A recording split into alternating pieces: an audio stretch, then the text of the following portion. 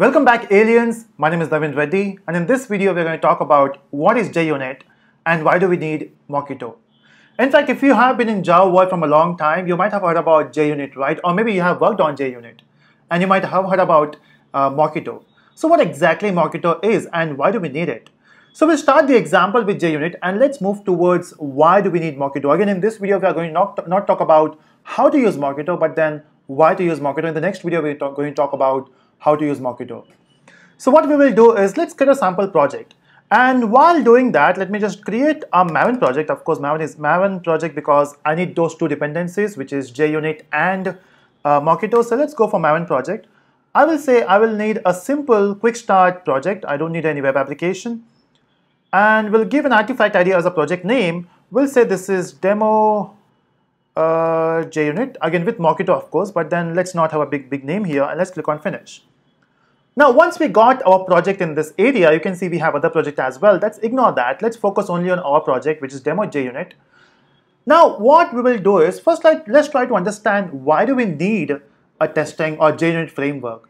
If you know, that's great. If you don't know, what happens is whenever you make a project, in your project there will be lots of classes, right? Especially if you're working in Java. So you'll be having lots of classes, and in each class you'll be having some methods, right? Now what happens is when you build an application, you have to make sure that you also test an application. Now, how do you test it? So the one way is you can build the complete application and you can test it, but you know it is not that flexible to test the entire application. If something goes wrong, how would you know what went wrong? So what we do is we test the individual units. What is unit? A smallest part of your application. Now in terms of Java, classes and methods, they are what you say, the smallest part, right? So methods has a behavior, right? So you're testing that behavior. So what we will do is we will test the classes and the methods. That is called as unit. Using JUnit, you can do that. So you can achieve unit testing in Java using JUnit. Again, there are lots of other testing framework available, but then we will be using JUnit here. Luckily, if you talk about Maven project, if you expand your Maven dependency, you can see by default we have JUnit, so we don't have to worry about that. So what we will do, now how do we actually implement that? So let's say if you have, okay, there's one more concept which you should know is TDD, which is test-driven development. Normally what happens is when we make a project and we test it, right? The another approach is, before making a module, create a test case. It's something like, you have not built the thing, but then before building that stuff, you have to test it. Okay, you have to create a test case. Of course, your test case will fail, right? Because if you are testing something which is not there, of course it will fail. Then you have to create a module which should work, right? Then it will be passed. So first your test case will fail and later it will pass. But again, let's not get into that way because again, this video will be very lengthy if I go in that way. So let's create a very simple class here to test. Again, I will not be using any complicated stuff here. Let's say I'm using a calculator. I don't know, I love this example of calculator for every example because I believe, let's make it as simple as possible, right? So let's use calculator. And of course, when I say calculator, you'll be having some basic keywords there, some basic features, right? So every calculator will have a method which is addition. So what we'll do is we'll say public int add, and we'll say this is int I, comma int j, and this is your add method, which returns I plus j. Now, how do you test it? How do you test this feature? Of course, you can call this, right? So from your main method, so in your app, you have your main method. So what you can do is create an object of calculator and call add method, your job is done, right? But then that is not how you actually test because that is manual testing, because if you're checking by yourself, that is manual. Let's automate it because you might have thousands of classes in your application, right? And if you change one class, it may affect other classes as well. Can you test all the 1,000 classes manually? That's not possible, right? Even if it is possible, that is not flexible. So let's automate this stuff. What happens is, even if you change one class, it should test all the classes. And for that, we need automation. And of course, for that, we can use JUnit. So how do you test this calculator? So what we can do is, in your test package, if you can see, we have a main folder here and we have a test folder.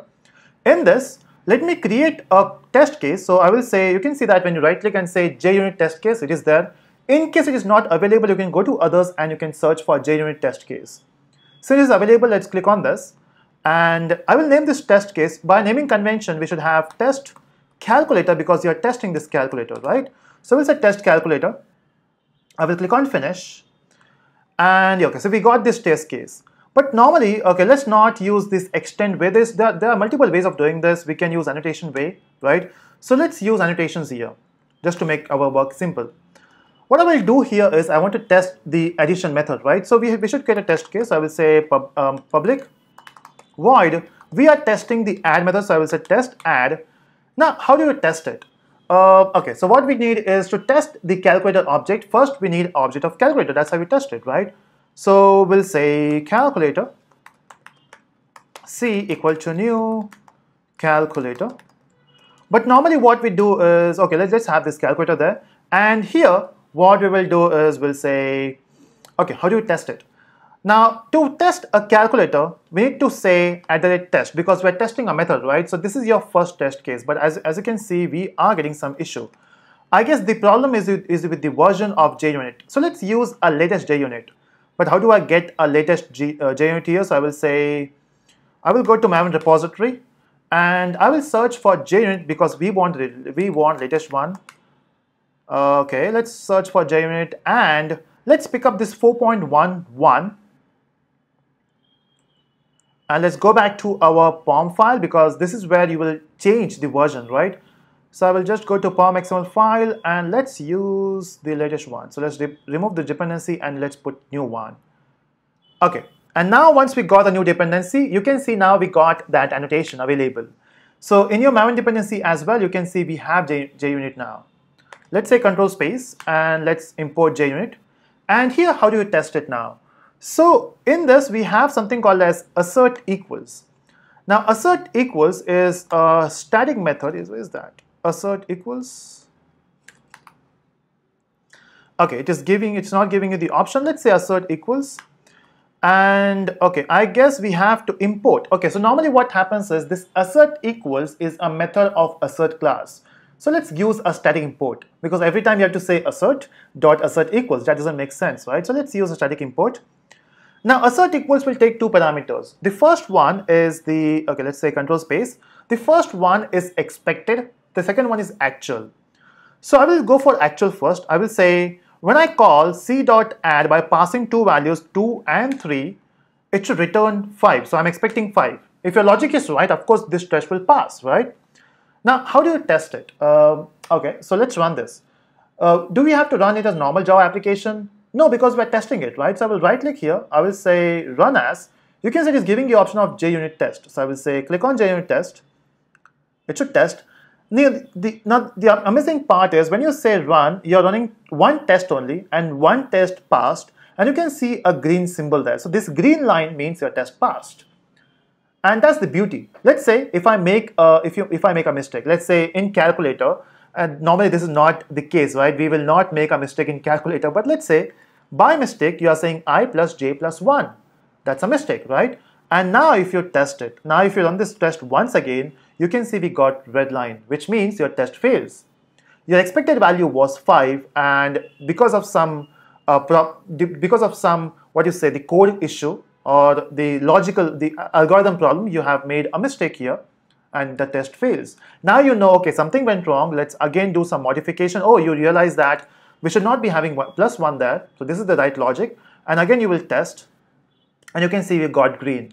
This is JUnit, right? Again, this is the simplest example you can think. In fact, in JUnit as well, we have before, we have after. Now, why do we need before? Let's say the object which I've created here is an open object, right? Let's say if you want to create an instance inside a method, normally we create that method something like setup. So we say setup because this is a method where you will create all the objects. Something like initially this will be null and later you can say c equal to new calculator.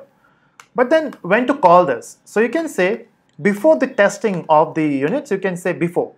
So before is this will be called before test. And you also have after. Let's say if you want to release some resources, you can do that, right? This is JUnit. Okay, so this is perfect, right? Even if you have 1,000 classes, we can test all the classes using JUnit.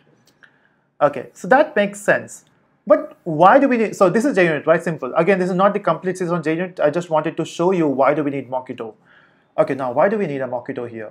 Okay, let's think about it. Let's say we have a calculator, right?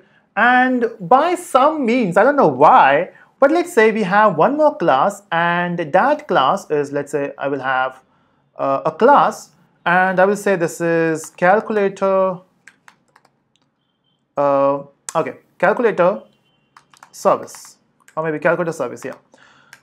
Now it may happen that and this, I don't want to make it class, I want to make it as interface. So let's say we have this interface calculator service, and in this interface you actually have a method called as add.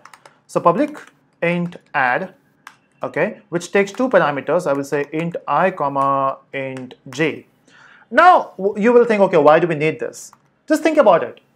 This is a simple application, right, calculator, and that's why you're defining it. But sometime you might want to process this information using cloud service. Let's say if you have a cloud server, and that cloud server says, hey programmer, if you want to add two numbers, you don't have to do that by yourself. You can use our cloud service, right? So every time a user clicks on the calculate button, your application will connect with a server and you will get the response. The second scenario is, let's say you are fetching this data from database. Maybe in this calculator service, maybe this is not a calculator service, this is something you will connect with database. Now what will happen is every time, okay, so let's write it here so that you will get a good idea about it. So let's say if you have calculator service, let's say this is service. And of course, I want an object of this. So if you want to add this, what I will do is I will say service dot add, and I'm passing those two values. So of course, a user is expecting that I will add those two numbers, but I'm so lazy that I'm not doing by myself. I'm asking a cloud service to do it for me. So this is an interface. Maybe you can imagine an API. So this is an interface which is connecting with the cloud service. Okay, now that means every time I test this calculator, because this calculator service is well tested, okay? So whoever has built this application, maybe calculator service, maybe this service is provided by Google, Google have done a proper testing on calculator service. So of course, as a programmer, as a developer of this application, I don't need to test calculator service, right? I need to test only calculator. But the problem is, every time you test calculator, it will be using this calculator service. So just imagine, every time you test it, let's say if you are building an application, in your application you have thousands of classes. If you make one change, since you're using JUnit, it will test all the classes. And even if 5 classes interact with the cloud service, even if 5 classes interact with database, 5 classes interacting with something else, just imagine if you're testing the application, if you're running the application, it will take 10 minutes to run the test. Will it make sense? Of course not, right? And why do we need to test the service, the calculator service? We have to test our application, right? So what normally we do is we create a stub, because without this implementation, we cannot make it work. So sometimes what happens is your application is dependent on some other application, or maybe your class is dependent on some other class object. So that's something other class object, maybe working with database, maybe it is not even built. How can you test it, right? And that's where we have to mock those services. Now when I say mock, it simply means that we can create a fake service, right? It is not the actual service. Every time you test this calculator, it will not connect with the server. We will test this calculator with the help of fake service or a mock service. Again, there's a big difference between mock, fake, and stub. We'll talk about that in one of the videos. But then we create a mock service. What it means, this is not the actual service. This is a duplicate copy of your service. So that you don't have to worry about calculator service. You have to only test your calculator. That's where we need mocking frameworks, right? So you can do the mocking with the help of mocking frameworks, and there are different mocking frameworks available. We have JMock, we have EasyMock, and we have Mockito. And Mockito is one of the easiest mocking service available. So in the next video, we're going to talk about how do you use mocking. How do you do mocking in this application? So yeah, that's it. This is the simplest application where we have talked about JUnit, how to build a JUnit test case, and why do we need a Mockito. I hope you enjoyed this video. If you enjoyed it, do click on the like button and let me know if you have any questions in the comment section. And if you have some good things, do comment that as well. So that's it. Thank you so much for watching.